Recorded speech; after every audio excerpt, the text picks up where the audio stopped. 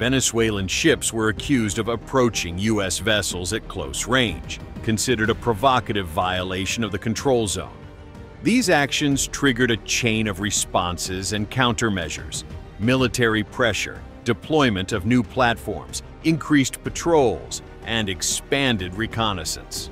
The chronological buildup of forces began back in August.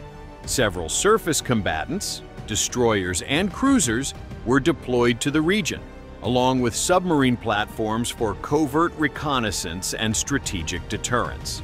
Soon after, confirmations emerged of fifth-generation F-35 fighters being stationed at air bases in Puerto Rico, as well as photos and reports showing MQ-9 Reapers armed with Hellfire missiles.